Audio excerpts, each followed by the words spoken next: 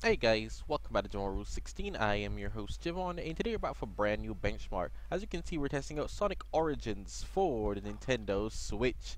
That's right, today we're testing out the YUZU emulator on my Intel Core i7-4790 with the AMD RX-570 4GB VRAM graphics card. We're running with 16GB of DDR3 RAM and dual channel memory mode.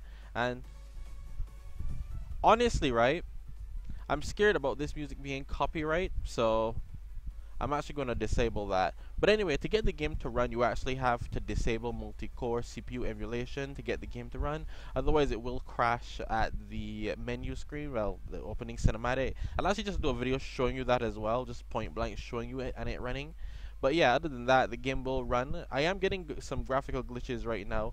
I don't think the audio is working the best. Actually, I do think it's working pretty good, but I'm gonna mute that because I'm not sure if this is copyright or not, and I have no time for that crap. You know what? I think it's fine. I think it's fine. It's fine until it's not fine. This is being recorded on a capture card, so keep that in mind. Those cinematics look copyright. I don't know, man.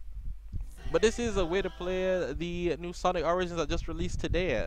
If you guys are interested in that, I hope you guys enjoyed the video. Don't forget, please leave a like, comment, share, subscribe, and stick around for more epic content. Yeah, the music gotta go. It sounded fine. I'll put it back on one more time just to let you guys hear it. Yeah, it seems fine. But I ain't playing that game with Sonic. I just ain't playing that game with Sonic, man. I just ain't. It seemed like it was going fine. But hey, like all classic Sonic games, that this takes me back. I remember dying here over and over because I never really liked Sonic. Nonetheless, I hope you guys enjoy the video.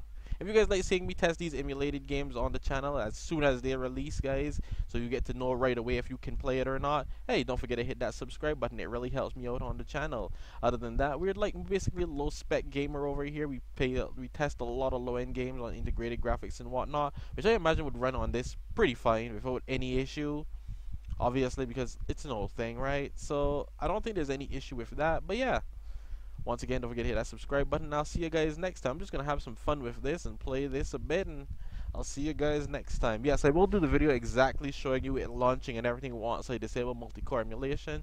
I think it actually may come before this video, so stay tuned for that. I'll see you guys again, and just enjoy the rest of the gameplay.